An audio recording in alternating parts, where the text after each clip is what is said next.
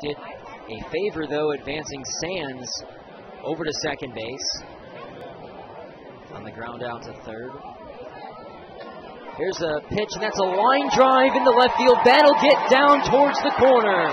The runner will be waved home at Sands. He'll come in to score as the RiverDogs take a 1-0 lead over the Fireflies on an RBI double from Alex Palma.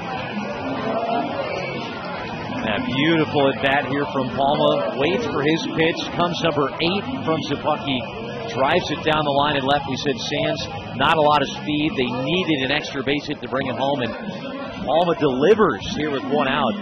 Second game back with the Dogs, and big time to collect your first hit of the season.